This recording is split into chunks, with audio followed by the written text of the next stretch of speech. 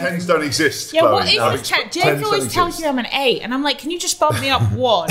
Chloe, rig 8, chat 5. So it takes it down. You know, it's actually rig 9.5 to 10, chat 5.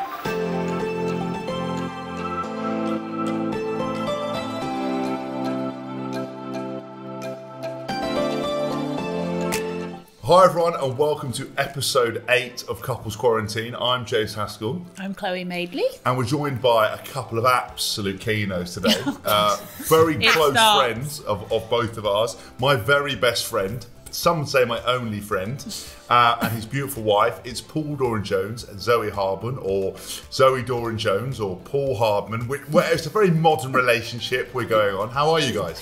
We're good. It depends what day of the week, doesn't it? We go with those names. But yeah, I sort of select it, hand pick it. Like if I want him to be really, really like chuffed and feeling a bit like the big boy, I say, "Hello, it's Zoe Doran Jones on the phone." Yes, I like that. Yeah. But then when I'm trying to be showbiz, it's Zoe Hardman. Yeah, I do the same, and he gets so angry with me. I'm like, Chloe Madeley. He's like, "You're not Madeley, you're Haskell." I'm like, "Not today." Explain why I get a bit stressed because I go into a restaurant and I go, got a reservation. And I go, was it Mr. Haskell? It's like, yeah, James Haskell. Like, no, I can't find it here. It's like, might have been a Chloe Haskell. Like, no, Chloe Madeley. I'm like, for fuck's sake. For fuck's sakes. I know. That gets the reservation though, James, doesn't it? Well, this is the thing. He seems to think that because he's an England rugby player, he can get in everywhere. And I'm like, my parents have a lot of connections too, and I have their names. So yeah, really, she's basically helping me out, but we don't want to admit that, you know. Now, obviously, I don't know if you guys have seen anything of Couples Quarantine. Now, you might have seen some of the clips where things like finger blasting and lads will bang anything. It's not what the show's about. It's essentially...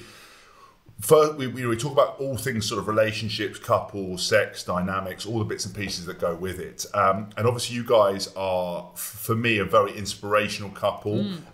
You have a fantastic marriage. You're parents of 3 wonderful children. Do you want to tell us how you met to start with? Because Doz, you've already had it. Well, I mean, you tell your story about what your setup was. Who wants to lead this off? I think you tell the short version. Shortened version. Okay, so I had obviously come out of a previous relationship of which I had my eldest daughter, Isla, who is 7. I'd recently broken up with her mum, and I was sleeping on your couch, I think, James, and I was at the bottom of probably my 3rd or 4th bottle of wine, probably, and feeling pretty sorry for myself. And James sort of tapped me on the shoulder and was like, "Come on, Doz, fuck." He was like, "For fuck's sake." He was like, "We're going out tonight." He was like, "Scrape yourself together, put something nice on. We're going out to our mate's book launch, okay? Put a fancy dress on. Put a fancy frock on. Let's go out. Wash your gash and trim your bits. Actually, we are going to do a show on manscaping because if I remember rightly, Paul, you weren't a massive fan of that, or management of it wasn't great. Well, no, let him tell the story first. Let me tell the story. We can go back to manscaping because I've got definitely a different approach to you because you're like a human cue ball. But look, and so anyway, I scraped myself together and we were heading out to a book launch. A friend of ours had written a book. I didn't ask really where it was, but I wasn't too happy about it. Anyway, James and I used to run this thing called The Policy that we had as single men, and it was basically if we saw anybody attractive and we mentioned it to the other party, then we had to go up and speak to them and sort of stop them and just try and chat to them.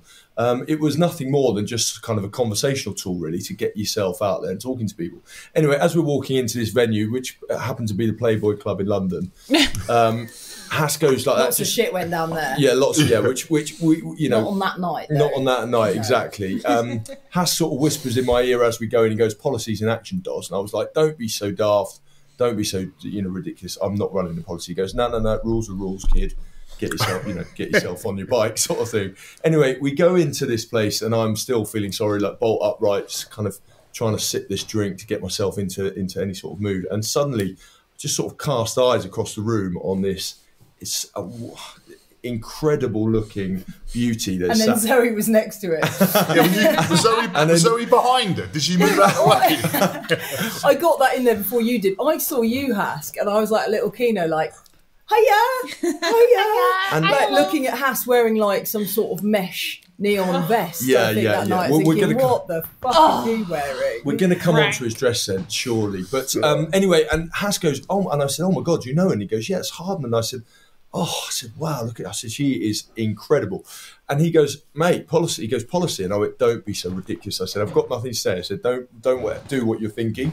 Anyway, James had already set off and started meandering across the room to speak to Zoe. And I was sort of tagging along, just like skulking in behind, thinking, oh my God, what am I going to say? What am I going to say? Yeah, and I'd like to just interject here that I was actually with my boyfriend at the time. Hello to Adam, if you're watching. Adam, you were great. We had a great time, and nothing happened that night. FYI. Cheers, Adam. I was in this relationship, and you know, it wasn't going particularly well at the time, I don't think. But Adam was right there. So when Hask and Doz came over, he was like that. Oh, yeah. yeah, I would be. If I was the Furious. guy and these two walked over, I'd be like, sit down right now. Fuck off. Yeah, anyway, and so Zoe and I had this conversation, and you know, one of Zoe's like absolute strengths is she gets right to it, right, and she somehow extracts the kind of the nuts and bolts out of any conversation in terms of emotion. And look, as an alpha male, that's one of my weaknesses, I suppose, is kind of conveying those and letting them out. Anyway, we had this like really powerful conversation. I literally was mesmerised, and then she suddenly hit me with the bombshell, and she said, and I was like, but what about you? And she said, well, I'm moving in with my boyfriend, or I've moved in with my boyfriend, or whatever it was. And she said, and this is him. And she introduced me to her boyfriend, and he was like a 6'3", gorgeous looking bloke. And I remember looking up, sort of shaking his hand, but still transfixed on Zoe. And in my mind, I was tells like, me that you were not intimidated by anyone, Dodger. I know you. Certainly not intimidated, but I was just like, crestfallen, because I was like, this is my, you know. And then I've managed to pull it back round, because I just said like, I don't want to meet another woman at this moment. But Zoe said to me, had asked me, one of her questions was, what's going on? And I had told her about, I told her about this, you know, my situation with Isla and her mum, and that I, you know, was recently, you know, going through that breakup. And she said, well, what are you looking for now? And I said, to be honest, I'm kind of done with women. I'm going to live the good life and just be a dad, and told her all about my daughter and whatever. Anyway, she said, well, what are you looking for in terms of your next sort of date and partner?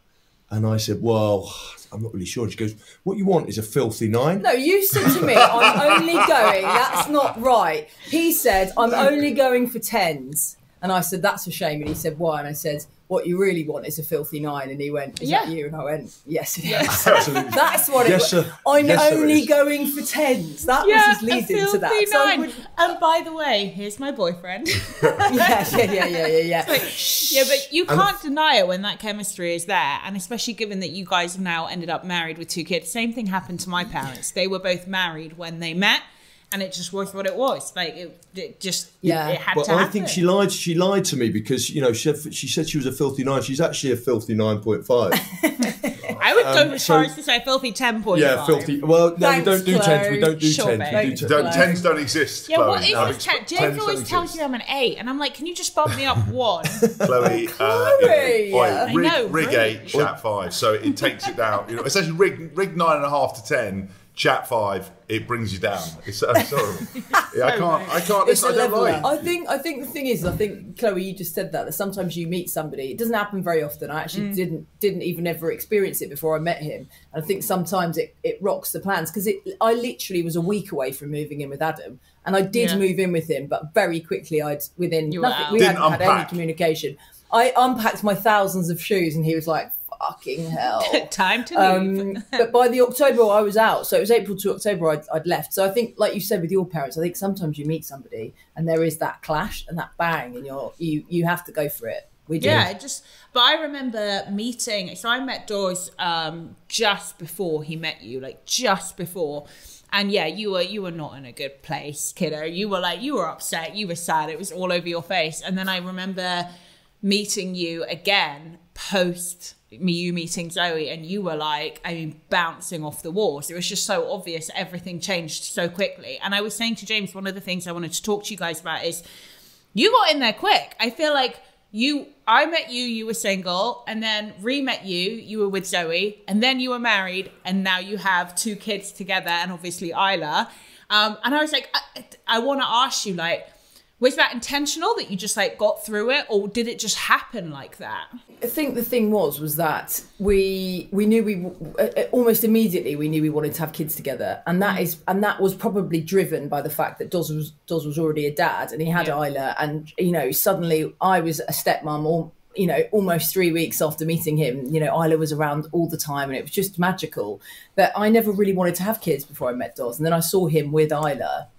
And everything changed, and that was a weird. He very much was like, she is the most important thing in my life. It's not a competition between you and her, but if you want to come on this ride with us, you've got to get on. So we're a package deal. I just jumped on board. It was fucking brilliant. And you said because of the way you saw Paul with Isla, you knew straight away. Because I think, for example, with Chloe and I, we don't have kids. We talk about kids, but. For example, I know if I pick up a baby or she sees me with Isla or something like that, and vice versa, you sort of see what you're like with kids and how you are, and you see it as a good quality.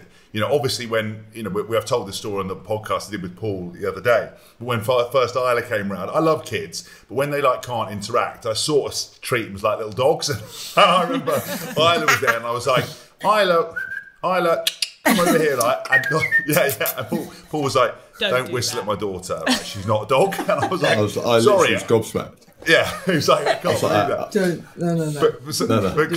Don't do that. But what I wanted to know was that really what opened your kind of heart up and thought, Christ, he's a great dad already. Imagine what he's like when he's got my kids. Yeah, I mean, obviously, initially it was because he's so fit. And I'm a sucker for a beautiful face and a fucking massive ass. And like the thighs on him. She was going to say massive dick then, but no. Then she wouldn't be lying. Can't lie on quarantine. No. Also, I'm a mother, so I can't lie about it. So obviously, this was the appeal, but and these, and and then he had a bit of chat, so that was kind of like, oh, this is great.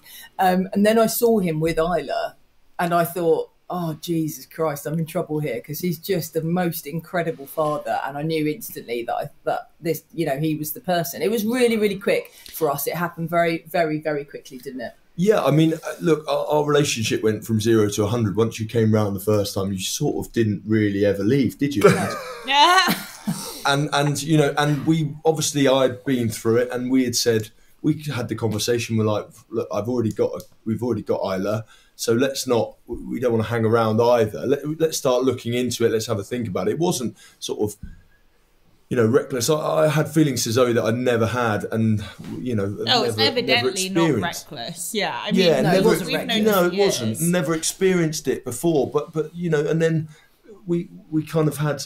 You've had issues of fertility in the family, and we had that whole conversation. Yeah. And it really sped things up for us in that sense as well. It kind of brought it to the fore. When we met when we finally had that date in the February of 2015, and then over the course of the next 6 months, my sister very, very sadly discovered that she was going through early menopause, and she was only 33 at the time. So she was married, came off the pill, tried for a baby, and had these horrendous symptoms. It then transpired that it was hereditary, that my granny had gone through it, my mum had gone through it. So it was almost like a ticking time bomb. I've spoken about this before, but Dozzle was incredible at that moment. Because obviously, how do you say to a person that you've only been dating for 6 months, the thing is, right, is that probably not going to be able to have kids for very much longer. Like, we need to go for it. He was amazing. I tried to freeze my eggs, couldn't get any. And then he just said, well, how about we just try naturally? That was in the October, and we were pregnant by the January. Those fucking doctors, by the way. I know. Those fucking doctors, because the doctor was like, it's not going to happen Never going to happen naturally. And I was like, well, we can practice. I was like, we could definitely try. I said, let's just give it a go, thinking, okay, well, we'll get a load of practice in. But, And we did. We did. We're still practicing now. Because I got a phone call, actually. I got a phone call when because I checked in with Doz. I was like, Doz, how are you?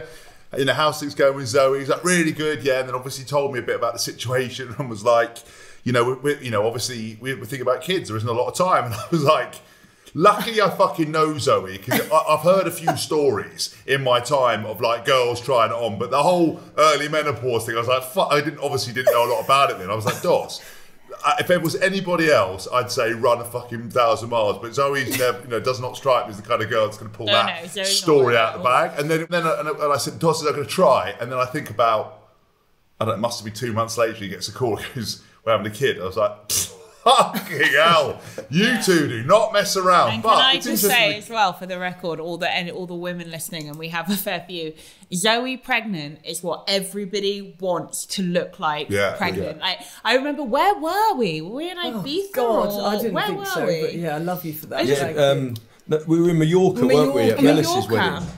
Yeah, and you had your back to us, and I was like, she's fit, because that's how I think, obviously. And then turned and I was like, oh my God, it's Zoe, and she is so pregnant, and you looked unbelievable, like glamorous, great tits, great body. I was just like, that's what I want to look like pregnant. Well, thanks for saying that. The tits were the only good thing about it, if I'm honest, and I was obsessed with them, right? And I was just taking photographs of my tits every fucking hour throughout the day. Just like, what about this angle? What about this angle? Like, I was even tempted to put various fruit, you know, just to, I'd never had, I could keep anything in between my boobs. Motorboat me. You certainly put one things in between them, didn't you? Don't be vulgar. Yeah, people should know that both Zoe and I have said to James and Doris before we did this, like, don't make it laddies. We want to have a proper conversation. Paul, what I'm interested to ask, as a single man dating with a kid, what was that like? And was it really hard? Was it easy? Did you bring Isla into the conversation early, or did you pretend you didn't have kids? I'm interested to know.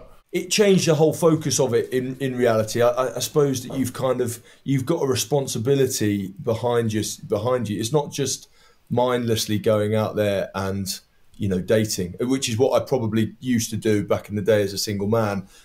You know, I did try and get it out there as soon as possible, because I didn't want to waste my time with people who couldn't see my situation as a positive. And it was, and look, I accept it wasn't a positive for everybody, and you know, I get that, but I wanted to be upfront and honest about it, and so I used to put it out there really early on, and just be like, look, this is my situation.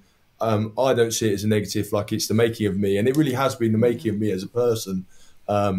So I really tried to put it out there early. Did you used to, I mean, what were your sort of views on introducing women to Isla, or did you have to wait until you were kind of in a serious relationship with them before you introduced her? Yeah, I think, look, I didn't want to get into a situation where I was introducing her to lots of women, and I didn't.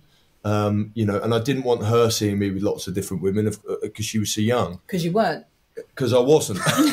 Because you were a virgin, apart from that one time you had Isla. Exactly, Chloe. Definitely weren't, right? Paul. The weird thing was that Isla, how did I get introduced? She used to just high five him on the way out. Cheers, love. Cheers, babe. Cheers, babe. Sarah. Up to the side, down below. Yeah. Kids in it. Too slow. Yeah, and you're out the too door. Slow, out your door. Out you go. Do you know what's so funny? Oh, sorry, Karen. Oh, no, you're carrying on. I just want to ask, so if you would there any advice you would give to single dads out there, like a couple of your tips on how to best handle it? Because I know, especially if you've just separated, I know each parent gets funny about when you introduce new people. It can always be a point of argument. I remember hearing it from yourself and different people. It's like, what do you mean you've introduced them to so-and-so? Or, you know, I know that can be quite hard. But do you have any tips for people listening as to what they should do and shouldn't do? I think from my point of view, you've got to own it, because, you know, that situation is not going away. Yeah. And what you don't want to do is get halfway down the track with somebody, generate feelings, or kind of find that you've got something there and then tell them and sort of drop a bombshell, and then suddenly, you know, it causes an absolute rift. I think you've got to own it. You're in that situation. That's not anything to be ashamed of. You're not doing your child a disservice. You're not doing anybody a disservice. You know, in fact, you're actually doing your child. You're doing the right thing by your child in trying to find happiness and a kind of a stable relationship. So, look, and anybody who doesn't see that, I think for me, it was so important that was a defining thing in any potential relationship, and I was happy to cast off anybody on that point of view. And, you know, I was really lucky. I met Zoe, and, you know, we had a conversation very, very early, if not instantaneously. And so Zoe knew my situation, and she was so forthcoming and just loved it. And look, I sort of drip fed her in as we got more serious. And look, that happened very quickly for me, because, as I say, I saw her, took one look at Zoe, and I kind of had this feeling. It sounds ridiculous, but it's not. It's the truth. And so I knew, and it was all about trying to manage that as best I could. But you know, ultimately, Zoe came to stay one night, and Isla was in bed asleep, and I was thinking, well, I'll sleep through. And Isla used to end up in my bed the whole time. So you know, all best laid plans went out the window, and Isla and Zoe met in the middle of the night and kind of looking at each other, going, "No, who's this cat in my bed?" And also to any sort of people that are listening that have just started dating somebody with a child. So on the flip side of that, because actually sometimes for the step parent or the new person that comes in and their new partner has a child, it's sometimes quite difficult. And I think I get a load of questions like, how do you build that relationship with your stepchild? You know, it's a disaster this end. I think you've got to take competition out of it, because you cannot try and compete, and you shouldn't want to, and you shouldn't need to try and compete with your new boyfriend or girlfriend and their child. And the love is completely separate and different. And I think the more you put in, the more you get back from that child. Like it's almost easier to parent Isla than it is to parent our own children together, because her and I are just, I mean, the best of friends, but also we have this real respect for one another, and the love is equal, you know, for all of them. But it's very tough for you at times, because I think, you know, for Zoe, because she has been there since Isla's been sort of 6, 8 months, 10 months, whatever it is. Yeah, and you know, but she always, obviously, she has a mum as well, and so if there's ever kind of an accolade at school, it's like she probably goes to her mum first, and as you would expect. But so that probably is quite a tough thing to deal with. But at the same time, for me, it's so I can't tell you how comforting it is, and the peace of mind it gives me. The relationship that they have is just you know, it's hard to put words on it really, because it's so powerful. She's so lucky, because look, sometimes you have a relationship you have with your mum or a relationship you have with your dad, you can't necessarily share certain things. So Zoe and Isla have got this kind of unique best friendy mother figure. You know, it's like, it's an amazing special relationship, and she's so lucky to have it. They're both so lucky to have it, and that's the most comforting thing for me. I saw it on Sunday, like Isla. You can see that you're really, really, really, really close friends. Like that was, it's just so obvious. Isla will give Zoe something or ask Zoe something, and they talk to each other like they're best mates, like almost like sisters in a way. But then Zoe is also very maternal with her, which is just, it's so sweet. And it's so, the flip is so quick. So at the end, Isla was obviously tired and she was crying about something, and Zoe was like, okay, we're going to get in the car because you're tired and we need to leave. Kind of scooped her up, gave her a cuddle, and they were out. And I was like, it's such an amazing bond that you have, and you can absolutely see that respect there. And I also think, in terms of not being her, you know, actual biological mother, of course, the beauty of the fact that it's you, Zoe, and I've known you for years now, is that you are quite a strong feminist, and you have nothing but the utmost respect for women who work, women who are mothers. And it is, I'm sorry, but it is kind of whoever it is that gets you as the stepmom is very lucky, because you ain't treading on any toes, but you're a force to be reckoned with yourself. And it reminds me when my mum and dad met again, and my mum had the twins, Tom and Dan, who were 7 then, and she said to my dad, look, we're a package deal. It's not a competition. It's me and them.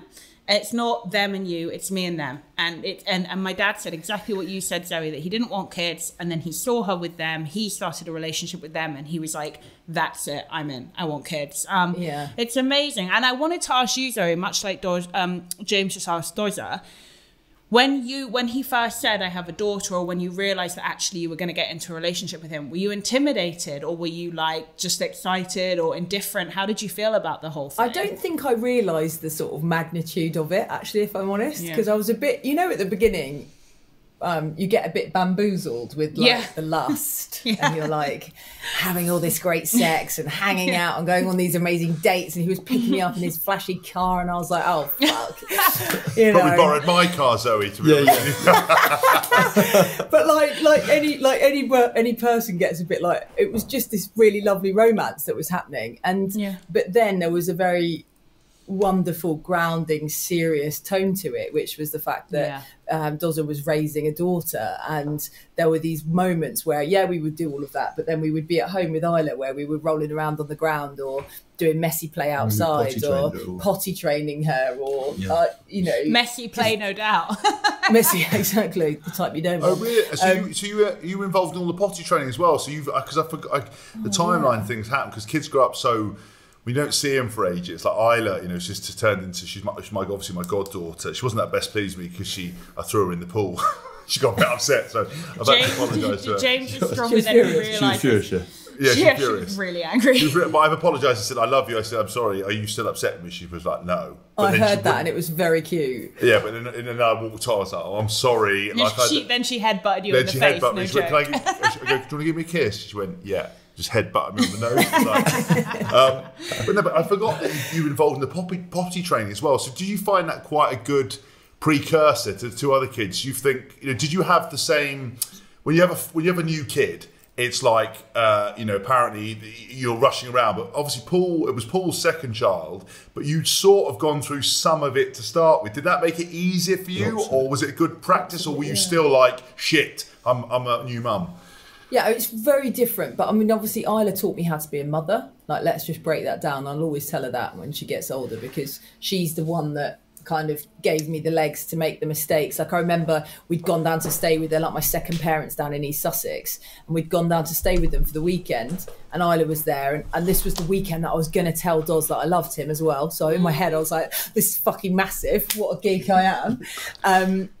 So Isla's there, and we're like all sitting, round outside, and she's like, done a poo. And I was like, oh, I'm going to change you. Brilliant. Excellent. So we like went upstairs, changed, having a real giggle, came downstairs in front of everybody, and I was like, just changed Isla. And Doz was like, oh, great, good one. And everyone was like, great. And then Doz was like, come on, Isla, and took her off. And I was like, what's wrong? And Ali went, got the nappy on backwards. I was like, oh shit, fuck that one up. And I was like, oh, this is devastating. This is not going to plan. Ruined it. So obviously I got to do all of those things with her. But then when you actually have to physically like push a child out and go through all of the physical stuff that happens. And actually I wasn't there for the newborn stage. So he was amazing, very calm, but also didn't tell me how to do it, if that makes sense. We figured out a new way together. He was amazing. And I think that's really important, is each child is different. And James, like, you're flapping whether you've had, whether it's your fourth kid, fifth kid, each one is like, you forget how to do it very quickly, don't you? Like, I was holding a newborn the other day and I was like, fumbling around, and it's like, and I was thinking, bloody hell, I've forgotten how to hold it, because my youngest now is like a little lump. Kid, he is a lump. He's he is going to do some damage. I think he'll be a rugby player. No, I mean damage. On the rugby pitch. He's also extremely beautiful, because he kind of looks like Zoe with Doz's body, and I'm like, you are in trouble. This is trouble. The prawn. No, So I'm quite envious, because obviously James and I are like, we really haven't made the decision, and we go back and forth all the time. I'm quite envious that it was kind of like an easy decision for you, Dozer, because you already had Isla, and kind of a non-negotiable for you, Zoe, because you had, a genetic history of needing to have kids on a real timeline.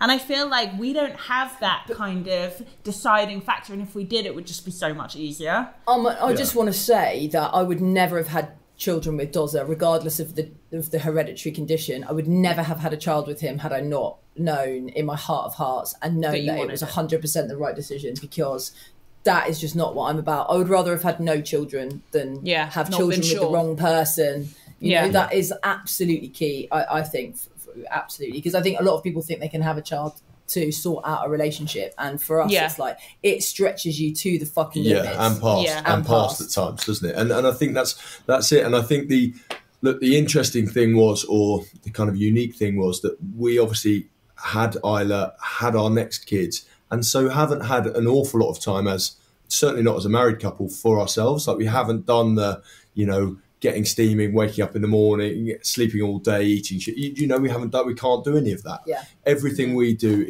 has been based around the fact that we are a family unit, and that that dictates our life. We're quite looking forward to it. We're quite happy at the moment. Yes. Like we're getting through our stages. Like we've got rid of all the prams now. We've got rid of all the all the other bits and pieces. Certain toys are getting out of the house. And hopefully we'll be out of nappies soon where the kids nearly out of them. And so it's like little wins where we're like, fucking hell, we're so close. One step closer to freedom. Yeah. But you'll miss it. Like, you'll miss it when you don't we're have getting a baby. there, and we're really looking forward to that time where we can say, right, it's back to us a little bit now. Because we never had it. Because we never really had it. But. So I've got a question, obviously, because, when you talked at the start of the podcast, obviously, about you had a real relationship of passion. Obviously, sex and stuff is very important to you guys. With 3 kids, how do you manage to do that? How does that even work? Oh, well, hang on, wait. Sorry. Don't answer that yet, because this is a question from a listener who's asked to remain anonymous. And James and I can't answer it because we don't have kids. So I'll read the question, which ties in exactly to what you just asked. Sweet. Okay, so... Hi, Chloe and James. My wife and I have been together for 12 years now. We have 4 children. Whereas that might sound like we have a healthy sex life, it couldn't be further from the truth. My wife is now totally insecure about her body and the way that she looks. Admittedly, we're both hardworking and tired a lot of the time, but in truth, I think she just doesn't love herself anymore. No matter how many compliments I give her, and frankly, sometimes I couldn't care less how she looks, I never managed to convince her to make love or even have a quickie. I think we've had sex twice in the last year. I love my wife, I love my children, but I really need this physical relationship back. Life is pretty cold for me. I'd prefer we remain anonymous without being gushy. I love Chloe and Hask's dynamic. Okay, ignore the last bit, but you get the question. So guys, thoughts, advice to this guy? Yeah, I mean, can I start that off? Go on, please. Because you know what, we talk about this a lot on Made by Mamas, which is obviously the parenting blog and podcast that we have. Yeah, it's amazing. Everybody listen to it. Thank you, Chloe. And this is very common. A lot of women message us saying that they've completely lost everything about themselves. And I think we're speaking to this guy, your wife has had 4 children, and every time you have a child, it takes a really long time to find yourself again. And you spend all of your days, wiping faces. And obviously men do this too. Yeah, 100% they do, and it should be very equal. And I'm not sure what their working dynamic is like, but if she has been at home with them and she's been doing that from fucking 6 o'clock in the morning until 7 o'clock at night, there isn't much time left for her. So I think as much as you can, he's saying that he's building up her confidence and trying to make her feel great about herself. Obviously that has to come from her. I think the more sex you have, if you get back on the horse, it encourages more sex. I think a very good tip is for him to maybe say to her, listen, tonight I'm going to run us a bath. I'm going to get the candles on. We're going to have a glass of champagne in the bath. The kids are in bed asleep, and we're just going to do this for us. We sometimes do that. And that is like, it feels like a fucking spa hotel. Yeah. I think also like taking it outside of the bedroom. If you have your kids with you in bed, sometimes having sex in bed can be the least sexiest thing that you could ever want to do. Like sometimes we'll have sex in the laundry room in like the kids are watching Peppa Pig, and the space of an episode we've managed to climax. So like I certainly have. Yeah. I think in the space of one ad. 1 minute and 24 seconds. Yeah, that's my record at the minute. 1 minute, man. So I think as much as you can, just really try and mix it up and try and encourage for sex to be sexy again. But obviously for her, she's just got to get over the hurdle, and I think that has got to, he's got to do something extraordinary to make that happen at this point. Yeah. And I think from my perspective on that is knowing and understanding that kind of emotional stuff is going on all behind it all. I think for a guy, you kind of, your success is on getting a shag basically, and you're basically trying to get, and it's almost like it knocks you a little bit if you don't quite get there. But the bath sometimes, the intimacy side can easily fall out of the relationship. Yeah. And I think that by having a bath, having a kiss, having a cuddle doesn't always have to lead to sex. And I have to listen to this myself sometimes because look, you've got such a big world when you've got 1 kid, let alone 4 kids, let alone 12 years married. Like it's a big, it's a big thing, and you've got to just keep reinventing that. But also, the one thing I would say is Zoe's completely right, is that you can't. It's very difficult with that, with that all going on, to schedule it in or to even think about it at the end of the day, because you get into bed and you fall into bed and literally all you want to do is sleep. So it's like finding that minute in the day, finding that little bit of romance or that little bit of intimacy, making them laugh, trying to reassure, trying to, tell them you love them, all those things, or you're beautiful. It's just kind of constantly reminding those, I like your shoes, you look great in that, whatever it is. Aww. Don't underestimate how those little things add up.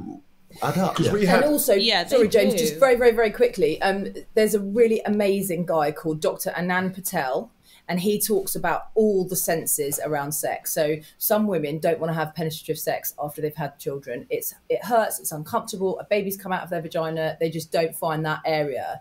But you can have sex without having penetrative sex. So or in the ass, can you know? James, not talking about the ass now. It's never the ass, always the ass. Always the ass with you, James. I'm just saying, it's 2020. Every episode, he brings it right back around to anal. Every time. The ass, straight back to anal. Anyway, Sorry, Anand Patel, Dr. Anand Sorry. Patel, find him, listen to his podcast. He's fucking brilliant. No, but sorry, I interrupted because I was being an idiot. So you said about the other things other than penetrative sex. Carry on, because I think that's really interesting. I just couldn't resist saying the ass, because that is an area you can't penetrate if the front bum's broken. But a lot of the time they're simultaneously broken. Well, I know they can get simultaneously broken, but I was going to say that one That's tough lines. That's tough lines. That's hard lines. That is hard. Breakage. In and around the mouth, that's penetration. Oh, exactly. This is going somewhere else. I think we've wrapped up this question. No, we haven't. What else are you on to the saying? next Were you one. saying more like erogenous zones and massage and intimacy and kissing? Is that what you were saying? Yeah. All of that is really important, and communication, and like there's this thing called vulva gazing, which don't laugh. No, I wasn't. I just was surprised you're bringing that one out, but I like it. Because this is fucking brilliant. Vulva gazing, right? James has lost it. Can you please have a conversation about this? I'm a vulva gazer. I'm always out in the car. Chloe always catches me. She's like, "What the fuck are you doing?" I'm just vulva gazing, babe. What, at the end of the bed? At the end of the bed, yeah. Just tell me what it is. Karen, What is vulva gazing? Stop being Vulva gazing. Vulva gazing is as it says on the tin. So basically, you would, with your partner, if you were in a heterosexual couple, you would lie down in front of each other. You would open your legs and you would gaze at your partner's vagina. Right. And this brings, so the first couple of minutes for the woman is like bang, bang, bang, heart pumping, adrenaline pumping. It's fucking scary. You start sweating, And after that, you go into a completely different state where all of your senses start to become really enjoyable. You start to get into a really erotic zone with your partner. Yeah. And then that can lead on to other things. Vulva gazing is the first thing you should try if you're struggling to have sex. I love one that. more- That's one so more- female. oh, That's such a female thing to do, to That is a put female. somebody in a And situation. it's something you'd never think of, isn't it? But It really would A, get your mind going, and B, after the initial fear, the safety. And I think men don't realise that women need to feel this to be really this is such a wanky sentence, no pun intended, but their most sexually free selves. We have to feel safe. So what would happen then? I mean, oh my God, what brilliant advice. Go on, Zoe. Yeah. And the other thing that we tried a little bit, wasn't it, was we used to ban, we used to basically just say 2 minutes every night we would kiss, and nothing else, nothing more, see where it went, whatever it was. And we'd start and you'd be like, and those 2 minute kisses, honestly, genuinely were just incredible, weren't they? And honestly, it was 100% strike rate. It was just incredible. It was just like, start kissing, keep going, beautiful, like really getting into it, kissing. Just snogging. It's so important, and as a woman, it's one of the things that is to me like one of the things that leads into having great sex is the kissing. And like there have been times where you've been like, I don't want to kiss, and I'm like, no.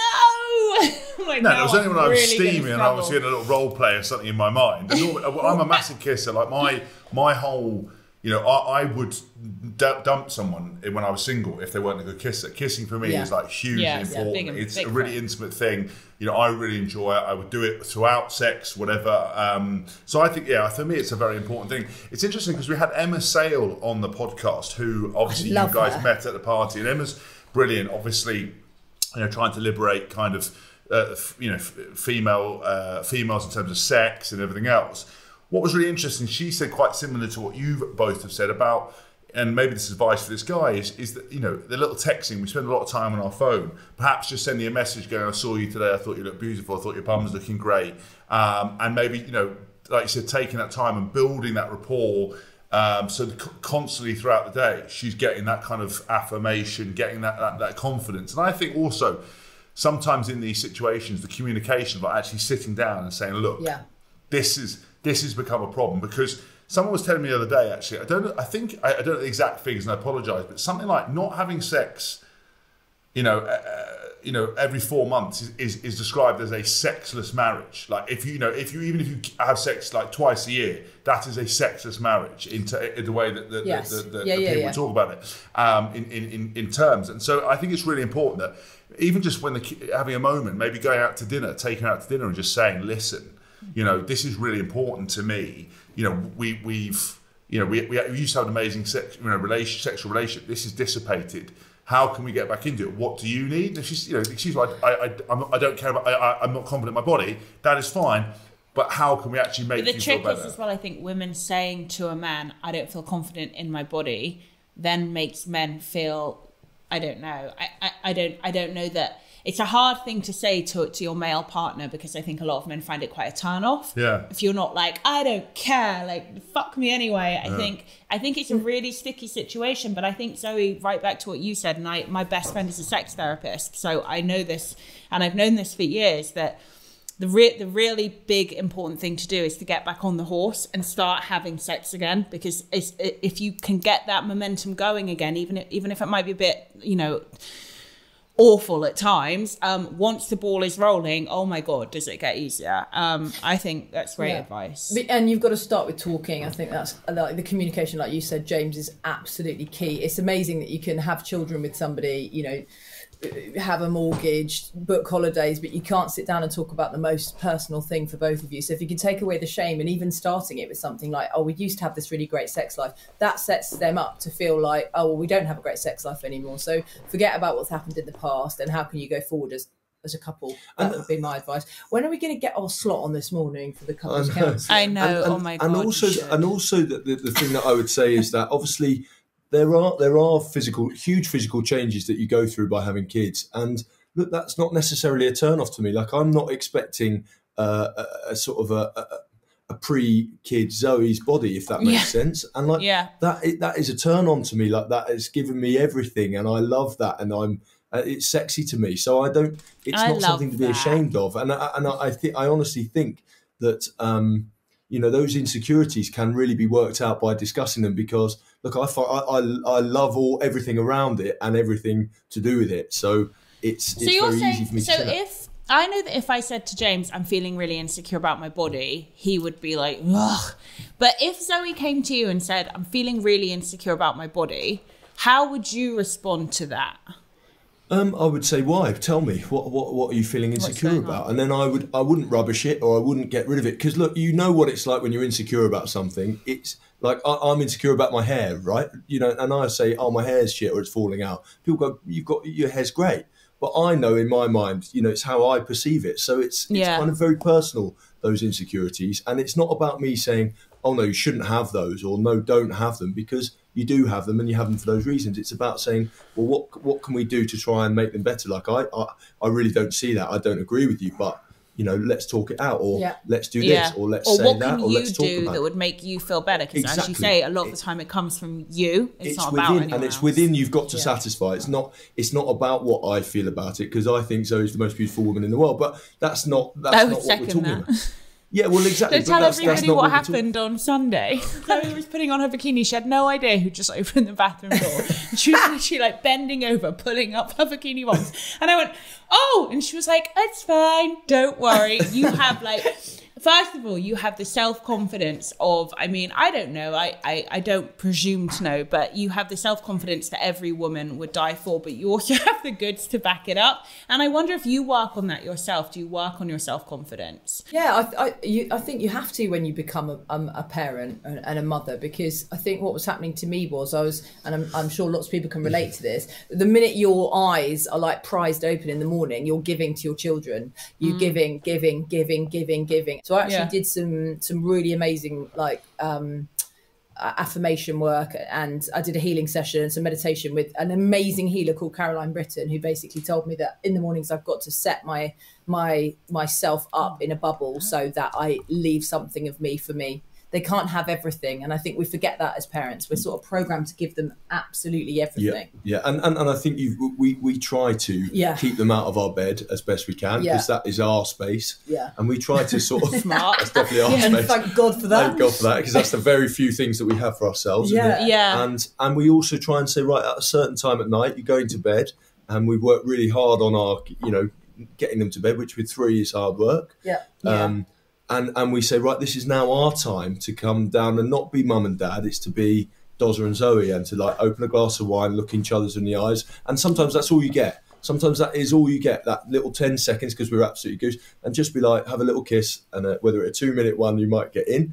Or if it's a 10-second one and you might not get in. But it's fine. It's very important. Go on, James. Go on. I am interested, because this is something my mum always told me. She said, when sometimes people have kids, because the kids become the sole focus, they actually neglect the other relationships around them. For example, you forget that as a woman, that your husband, and obviously vice versa, but your husband needs some attention too. Zoe, I know you kind of talked about it, but is there any tricks to doing that? So you sort of, because you have so much love for your kids and they take so much from you, how do you keep things, with Doz? How do you check in? How do you keep the big man happy in certain ways? So my top tip actually is, if you have been in charge of your kids all day and looking after them, this is for, fathers and for mothers, is once you've got them in bed, before you've come back downstairs, is go into the bathroom and have a shower.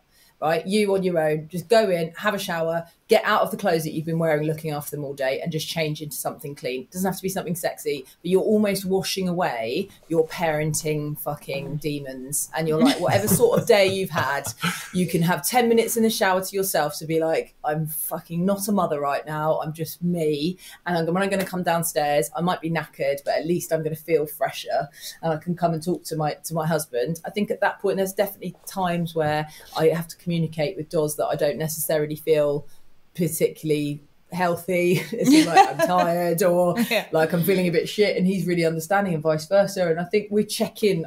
What we have is great communication. Yes, we talk a lot. And you work on that, and you both have to.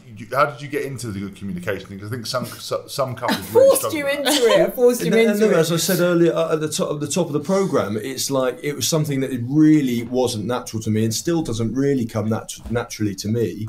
James, we spoke yesterday about this kind of alpha male persona that we both had as professional sportsmen, where it's like anything we did, we tackle it head on. It's like, how are you, Doz? Yeah, fucking great. Even when you were in the bottom of the world. And you've used the analogies, James, where we used to have to sign in and do all these wellness forms, and it didn't matter what number you put in, you still did exactly the same thing. So look, communication was something that really didn't come naturally to me, but Zoe's gift, and it is honestly her best gift, is making me talk. And sometimes I fucking hate it, because I'm like, she's gonna keep pulling at this, and sometimes it's really hard for me, but I've grown so much from it. And actually, as a person, it's given me so much.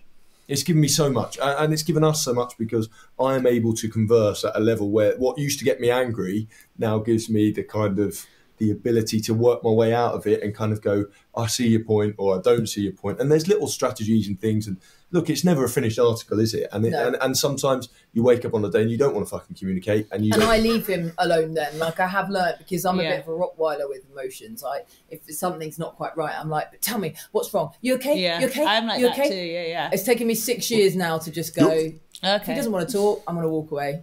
You're the Rottweiler, Chloe's the woodpecker. Yeah, this is where we struggle. Like, James gets really, really angry if I try and get him to communicate something difficult with me. But then I'm like that. I'm like, well, what the fuck is wrong? Like, talk to me. And that makes him more angry. And round we go, as you guys know, because we've had this conversation a million times in our friendship group. But it's really amazing to me, actually, just watching, Zoe, it is your gift, and it obviously is very natural to you. But Doris, what's amazing is I was always of the opinion like people don't change. I have literally watched you change. And now some of the best conversations I have on a night out are with you. And if you'd fucking told me that 6 years ago, I would have laughed in your face and been like, no, that's not true. But I wake up next day and I had a great chat with Doris last night, and James is like behind the DJ decks with his headphones on, not interested. Every time they try to get deep, I just put earphones back on and change the song. What was that? Fade that out. So I can't hear you, babe. But credit to you both, because Zoe, you made that happen, and Doris, but there's a thing that I read in a book recently. I was talking to James about. It's Men Are From Venus and Women Are From Mars. It's a well-known book. And in it says that when you argue, look, every relationship you argue, and it's a healthy thing to have the argument. But what normally transpires is that you end up making the enemy your partner as opposed to the problem, the enemy, if that makes sense. Because the way you communicate with your partner, you shout or you swear or you say something, and the argument pivots away from what the actual problem is into, well, you just said this or you said that, or, oh my God, how could you speak to me like that? And it's like you say things, especially as a man, you say things in the heat of the moment as a throwaway comment, and that doesn't necessarily, it doesn't get taken as a throwaway comment. But the skill in that is to try to retain the problem as the enemy. And if you can do that, even 2 times, you're not going to be able to do it every time, of course you're not. But if you can do it a couple of times out of, I don't know, you're on to winner. So just one. That's the skill. Well, that is the skill. Together, it can be our book. I downloaded the audiobook yesterday. It can, of course, you're like, it has to be the audio. I got it in. I was like, read the fucking book. I should be on commission. Well, listen, gang, thank you so much for your time today. I think it's really amazing to get honest kind of tips from a couple who have been through it and are going through it. Actual couple goals. Everyone who sends that to James and I, trust me, we're children. These 2 are couple goals. If you want Can I just say that we fight as well? Can I say that we do fight and we're fucking absolute idiots sometimes, and we're not fucking perfect or smug about human. it. Yeah, we're definitely not smug about it. No. If Zoe, you've obviously got a podcast, do you want to tell everyone where to listen to it and what the name of it is? Yes, it's called Made by Mamas. I do it with my business partner and my best mate Georgia Dayton, and you can find it wherever you get your podcast, basically. And it's a parenting podcast. And you're on Instagram as well, Zoe. What's your Instagram handle if anyone wants to follow you? Have a perv? Yeah, at Zoe Hardman. Bit of vulva gazing. Or at Made by Mamas. There'll be some vulva gazing. Give Paul a follow on Instagram, and what is your Instagram for people to follow? At Paul Doran Jones, I think. But he's not on it at the moment because we're vulva gazing. And we've actually seen the real thing there. Zoe is operating Paul like a puppet with his hand up his ass. Thank you very much. Everything said Zoe. Said Paul. I've been James Haskell. You've been Chloe Madeley. This has been Couples Quarantine. If you like it, please share, please subscribe. We'll be back next week. It will just be me and Chloe. We're going to have some more guests. Paul, Zoe, you've been amazing. Yes. Big love to you, Love and you we'll catch you both soon. Thank you so much. Bye, love guys. you both. Love you both.